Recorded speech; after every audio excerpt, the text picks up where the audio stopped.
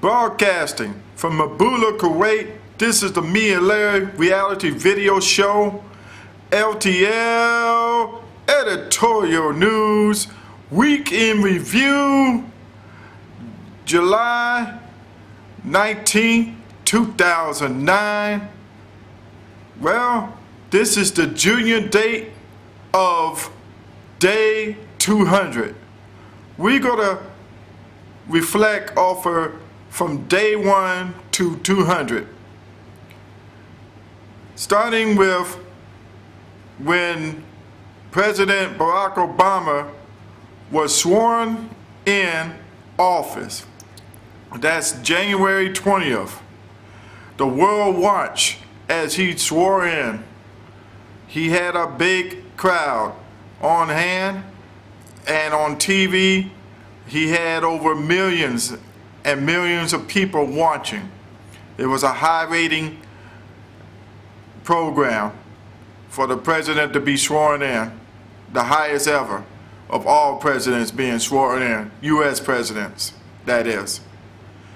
From there to the year of plane crashes, started in January 13th, where the birds got into the engine of a plane and have it to crash in the Hudson River, to the Yenana plane that took off from Paris, France, and ended up crashing in the somewhere in the Indian Ocean, and they say Monterey area, killing at least 153 people. One survived. From there, you had the bailouts. The bailouts from the big financial institution to the car makers.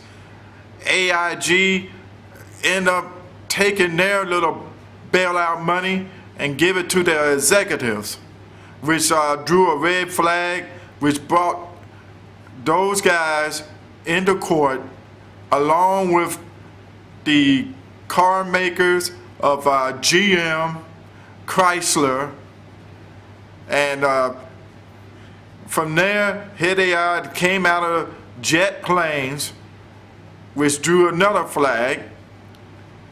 And then it was a part, yes, they got bailout money.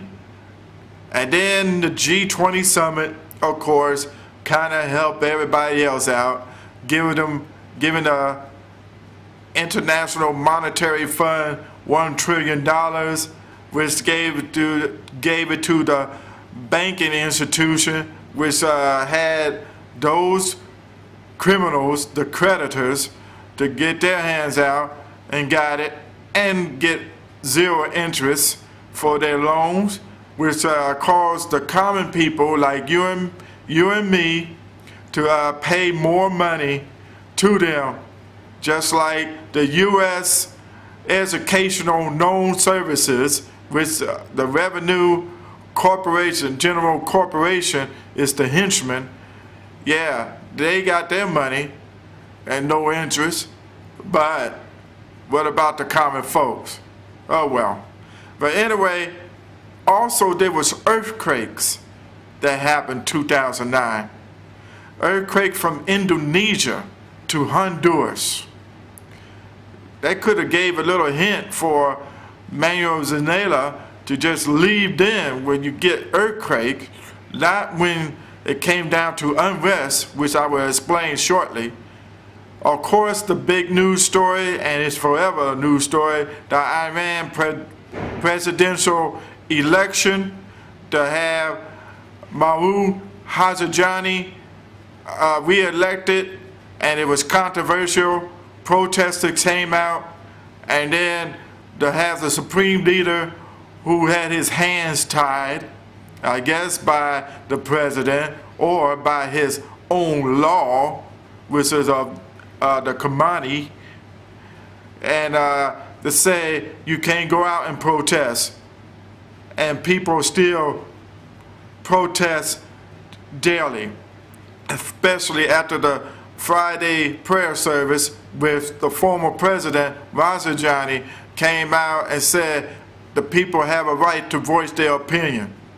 And they came out in thousands. Stay tuned. It's not over yet.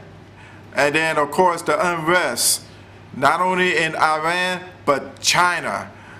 In that area, in Xianling, the Muslim community, they had an unrest there. Had to bring out thousands of troops to stop that. Also to Honduras, where they got rid of, guess who? That crooked Manuel Zelaya, the man who likes to sell drugs, the man who likes to buy arms, the man who likes planes to come down so that he could serve them well.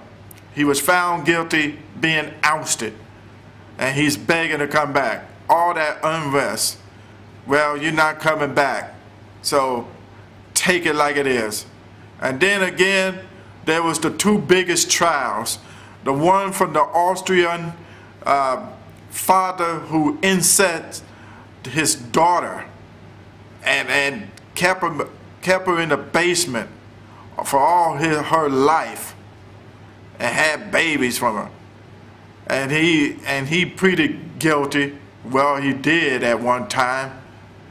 But from there to Bernard Madoff and his swindle of millions of people, well, thousands of people, for millions of dollars.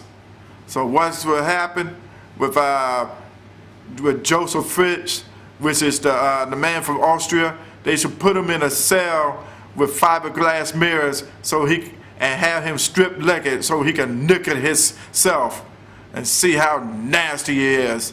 And for Madoff, he needs to work 24 hours a day, 7 days a week. And then, of course, the death of celebrities and icons, major celebrities, from David Carradine, Kung Fu, to the icon himself, Walter Cronkite. And don't forget the king of pop, the greatest entertainer ever lived, which is Michael Jackson. All those icons that passed away, along with Farrah Fawcett and along with Ed McMahon. So those are the stories up to the Julian date of 200. This is LTL Editorial News for July 19, 2009, signing